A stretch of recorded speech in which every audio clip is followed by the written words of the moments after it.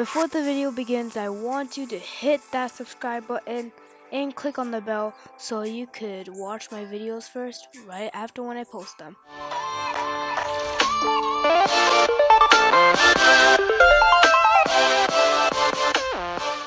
What's up everybody, it's your friend JasonLiPlays here, and today I will be showing you guys how to get more gigabytes without deleting any of your videos or apps that you actually need. So, okay, let me check my settings. So right now I have about 5.37 gigabytes, right?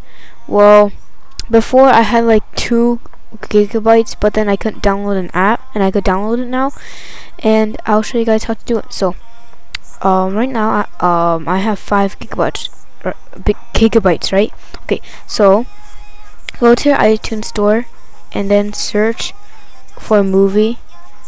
I chose Lord of the Rings because the amount of gigabytes that I need to download is 6.83 gigabytes, and I have 5 gigabytes. So you just need to have find a movie that's that needs more gigabytes than you currently have right now. So you want to rent the movie.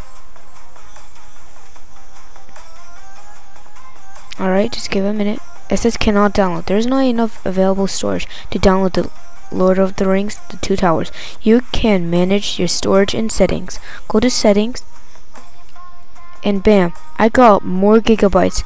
Well, a few megabytes, but if you have like 2 or 1 gigabyte, I'll multiply by 2 or 3.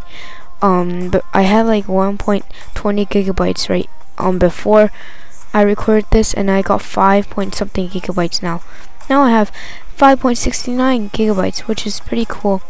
And you can't like keep duplicating, because if you keep doing that, it might like it'll glitch your gigabytes, and then your gigabytes will go low again. So that is the hack / glitch. So I hope you guys enjoyed this video. Please give a like, comment, subscribe to my channel, and I'll see you guys again soon.